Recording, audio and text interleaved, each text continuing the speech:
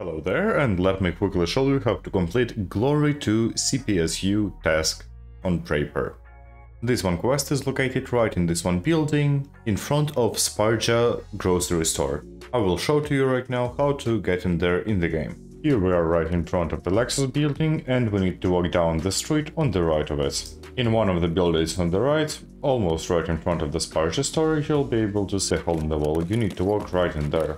After entering the building through the hole in the wall, you need to turn left, go straight, get in another one hole in the wall, keep going front, another one hole, get on the right, get in this door, then turn right, get inside of this door, get on second floor, and go left. The first one, opened room, is the quest room. You just need to walk inside and your subtask will be done. Now you will need just to extract from the location. I hope this one guide helped you, and enjoy playing Streets of Tarkov.